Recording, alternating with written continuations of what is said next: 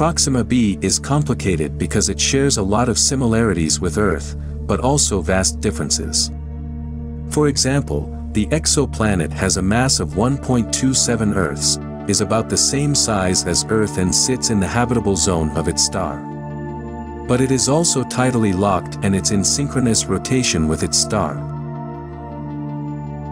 This means that the daytime side you can see is constantly been bombarded with light, while the night side is in permanent darkness. Because of its Earth-like mass, however, scientists do believe that it could be a rocky, terrestrial planet similar to Earth.